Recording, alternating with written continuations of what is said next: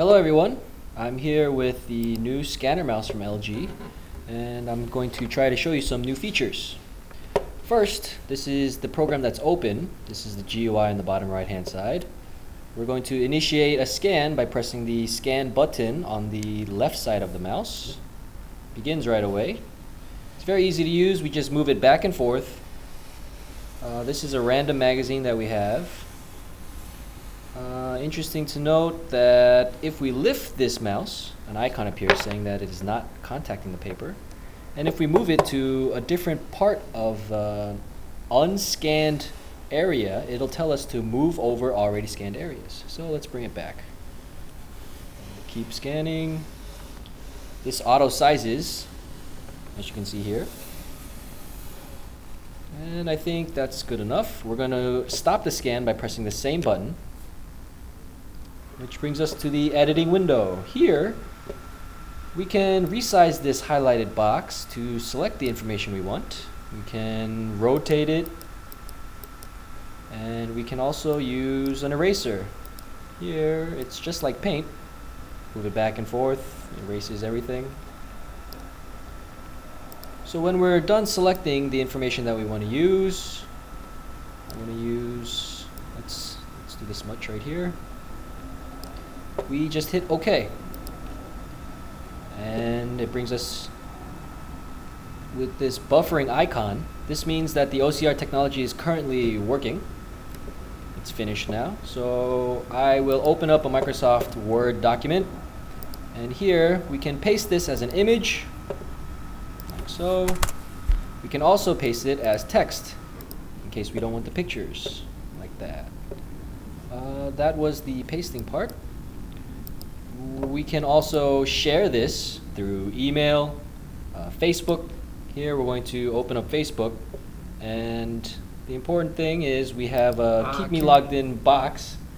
If we have the Keep Me Logged In box checked, then we do not have to log in continuously. So I've already logged in before, and I've already had it checked. And as you can see, this is what we scanned. We can add a message like magazine and post it.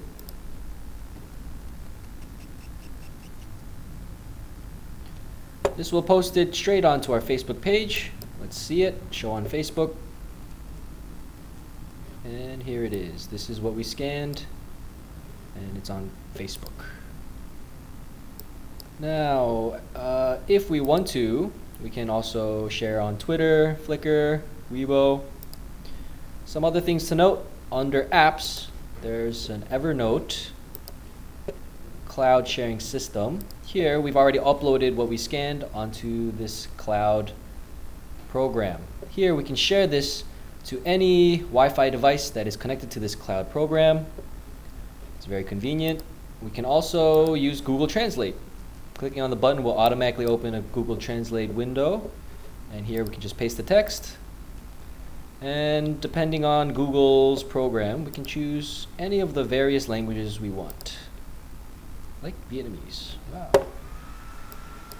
Alright, and another thing to note is under save, we can save this scanned file through many different file formats. Right now the supported file formats are PNG, JPEG, TIFF, BMP, PDF, Excel, and Word. That makes things very convenient. Another thing to note is under settings. Right now we have our settings, the scan resolution being the most important one, as full. Now there are many different types of scan resolutions, like low, medium, high. However, it's important to note that the higher the scan resolution, the more accurate the OCR technology. While we're talking about the OCR technology, under text recognition, we can choose up to 3 different languages to translate simultaneously. Or in our presentation here, we only chose English because the more languages that we select, the less accurate the OCR could be. So that wraps things up for our feature presentation. I hope you learned a lot, and I hope you try this out for yourself.